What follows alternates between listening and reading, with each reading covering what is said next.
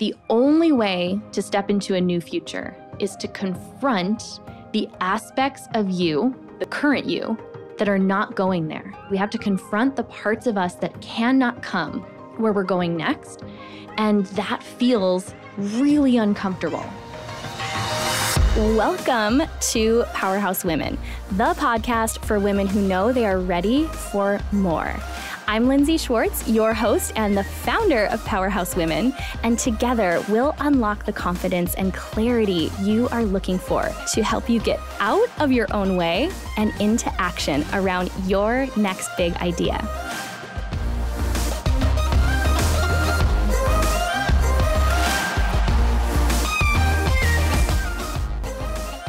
If you know that this is your year to massively expand in any area of life, it could be in your business, your relationships, your spiritual growth, or just your personal growth, then here's what you need to know. Any bold transformation requires bold action. And today I'm going to break down some of the things that I have leaned into to fuel my growth, to help me step into my highest self, to help me become a person that the version of me 10 years ago could not even fathom. And the truth is, it's not always cute. It's not always comfortable. In fact, most of the time it's uncomfortable. But I want to be real with you about what this journey looks like. And we've been talking about it a lot on the podcast because this is typically the time of year that you start to get re-energized around bigger goals. And I want you to know you absolutely can have all of the things you desire and more. You can impact people on such a huge scale. You can have the business and the life and the relationships of your dreams. But it probably is going to look a little bit different to get there than you might think. And so this episode is going to serve as a reminder to you and to me, because I need the reminder all of the time, what it actually takes to get there, what it looks like day in, day out to continue to choose your higher self versus your comfort zone. And it starts off with the realization that we cannot continue to do the same things, to operate in the exact same way, have the same thoughts, the same actions, and expect to get new results. So I don't know if anyone else can relate to this, but I love goals. I always have big goals for myself, my life, my business. But then it comes to waking up that first morning and now being committed to this new goal, knowing it's going to require different actions. And then eventually, sometimes it's in that first day, the first week, the first month, I get to this point where the new habits that I know are going to just support this goal I want to go toward, the new habits just don't feel very good. They don't feel comfortable. They feel challenging. Sometimes it requires me to give up things that I'm pretty comfortable doing or eating or thinking. And it's at that point, this is the point where transformation actually occurs. And I want to talk to you from that point of the transformation because that is, I think it's the tipping point. The point where you choose to lean fully in to the discomfort, knowing where it's going to lead you. Or you can also make the choice to stay with what's comfortable, to start tomorrow, to say, oh, this isn't that big of a deal. I'm going to fall short on this new commitment I made just this once. And then tomorrow I'll recommit, when we know that tomorrow never really comes. So I want to break down what it takes and what that point of the growth process is really teaching us so that the next time you're there, and maybe you're listening to this and you're there right now, I want this episode to be an anchor for you. You can come back and listen to it when you're at that point that you're like, everything in me wants to run and hide, or everything in me wants to backtrack on this new commitment I set and go back to what feels comfortable. Maybe another time will be a better time. I'll have more flexibility, more time, whatever the excuses we give ourselves. Maybe that will be a better time for me to commit to this goal. And the truth is, there's never a better time. You're never more ready. You never feel more comfortable. It's understanding that bold transformation requires bold action because we are literally breaking habits that have been ingrained in us for years, maybe decades. And I shared this on Instagram recently that right before, I kid you not, every single time, right before my biggest breakthroughs, the breakthroughs that have completely catapulted me into a new level in every area, right before that point, right before the biggest breakdown, I almost always feel like a total imposter. Who am I to do this? Who am I to dream this big? Who's going to listen to me? And so hear me, if you are in this point right now, that is the sign that you're going in the right direction. It's the sign that you are dangerously close to your next breakthrough. And I love this Joe Dispenza quote. He's a genius when it comes to the brain and change and how you actually, his book is called Break the Habit of Being Yourself. But he said in this talk I listened to recently that the only way to step into a new future is to confront the aspects of you, the current you, that are not going there. We have to first be willing to confront the parts of us, the habits, the beliefs, the skills. Sometimes it's the relationships. We have to confront the parts of us that cannot come where we're going next. And that feels really uncomfortable, sometimes downright triggering.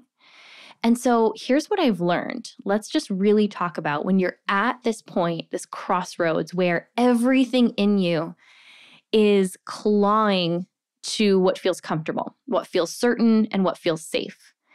In that moment is a powerful time to reframe your mindset, to realize that your brain inherently wants nothing to do with where you're going next, only because it seems uncertain. That's the only thing. And there's certain parts of our genetic makeup that if we were to change them, we would actually die. And the same part of our brain that is scanning the horizon, looking for threats to our actual survival. Like if we were to change the fact that our brain moderates our breathing, our heart rate, if any of that were to change, we would actually die. And to realize that the brain perceives any kind of change, any kind of newness in that same way. It feels like an actual threat to our survival. So there's this point in your own transformation where you have to confront that there's something about the way you've operated. There's something about the way you currently think, about the relationships around you that isn't going to be able to come where you're going next if you're actually going to make this bold transformation. You cannot stay the same person. You can't continue to do all the same things and think the same thoughts if you want a new result. And it helps me in those moments to remember that if I'm committed to becoming the next version of myself, and really, that's why we're here on this planet, is to grow and expand and impact other people. So I either get to choose to stay the same, which, let's be honest, that feels uncomfortable too, or I can choose to lean fully in to the discomfort of becoming this future version of myself and realize that the discomfort is there for a reason. And it's there as a part of me that I think reminds us of why it's worth it in the first place. So you cannot tiptoe your way to your higher self. I think about it like getting in, let's say, a really cold pool. And you can either choose to gradually ease your way in, allow your body to get more comfortable, or cannonball. And I'll be honest, in that exact situation, like not using that as an example for something else, like actually getting in a cold pool, I am totally the tiptoe my way in, get comfortable along the way kind of person. I'm married to the cannonball type of person.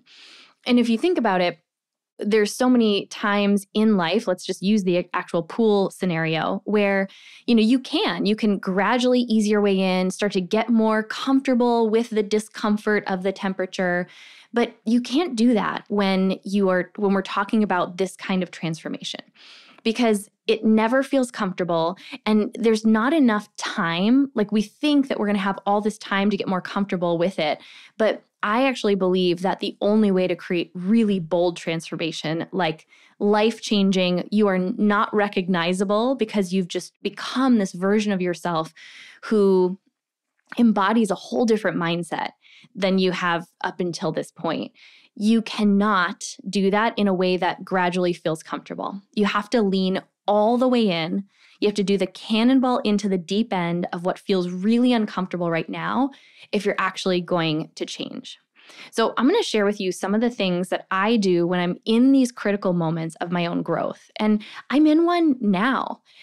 I am very clear that the results I'm going to create in my life and business this year and beyond are not going to come in the same way that they have up until this point. And that's really, really confronting.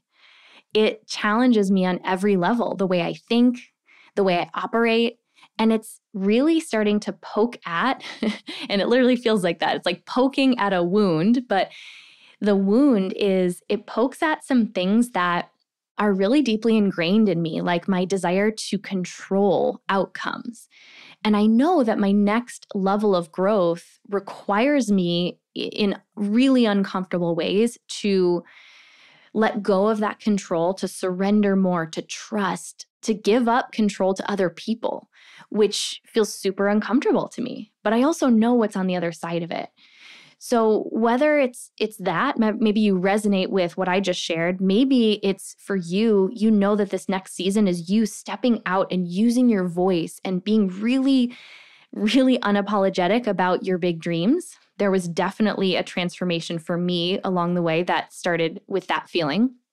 But whatever it is, this bold action that is required to have a bold transformation is when I am in this point, I look for where's the bold action that actually connects or aligns with this higher self that I'm stepping into. So however you like to frame it, you can ask yourself, okay, what would this higher self version of me do? Maybe sometimes that'll give you your answers. Or a great way to answer this for yourself is look at someone who you admire.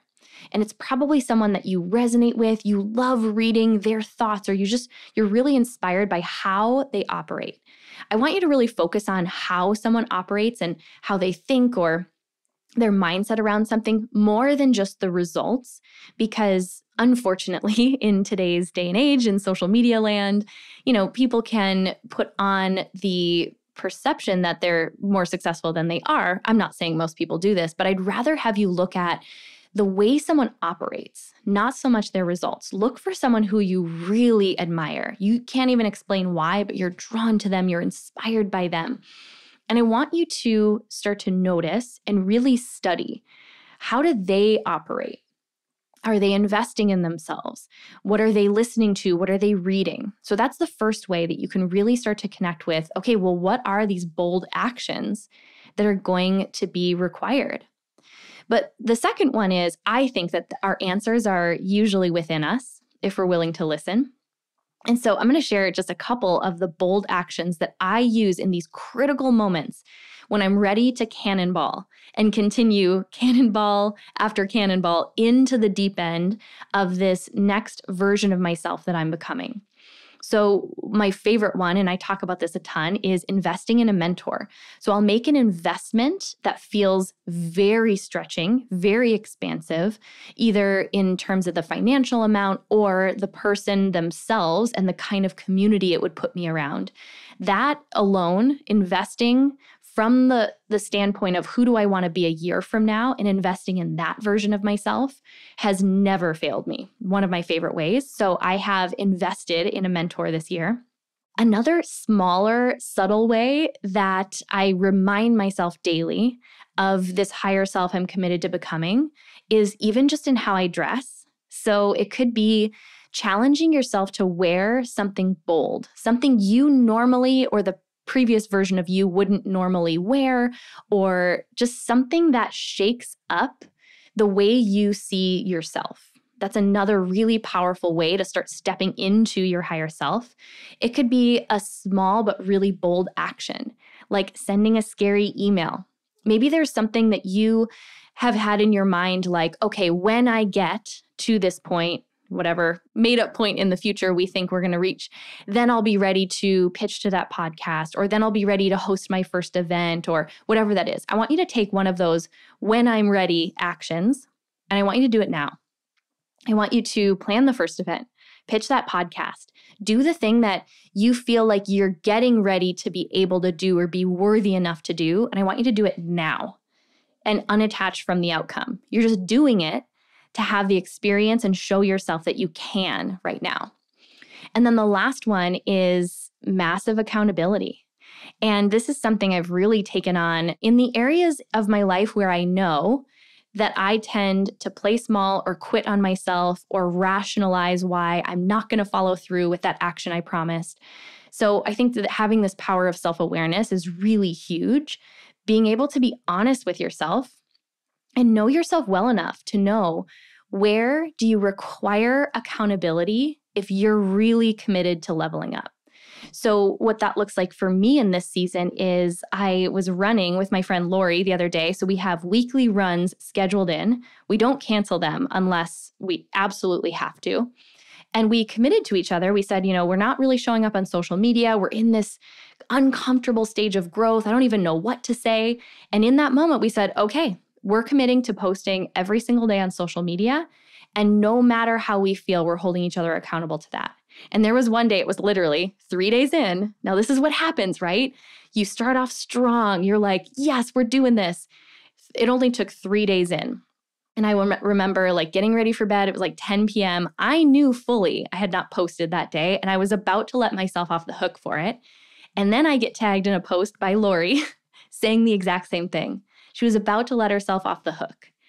And laying in bed, 10 p.m. at night, she wrote this post and put it up. And you want to know what that made me do? I was like, damn it. In the moment, I wasn't really grateful for the accountability. But I did it. And I felt incredible.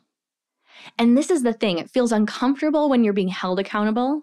But on the other side of it, you feel amazing because you're in integrity with your own word. So I have accountability around some health and fitness goals. I joined a mastermind with my business partner. I'm taking the bold, scary action that's required to be consistent with the bold transformation I want. And I want to know what that looks like for you. I want you to text me. You can text me at 602-536-7829. You can tell me you listened to this episode, and I want to know what bold action is required for you to have the bold transformation that you are committed to this year. And, it might feel super uncomfortable. If you need to tell me the action so I can hold you accountable, do that, but be careful because I will hold you accountable. But it might feel really uncomfortable, but I want to remind you of this. Nothing, and I mean nothing, is more uncomfortable than choosing to stay the same when you know you're meant for more.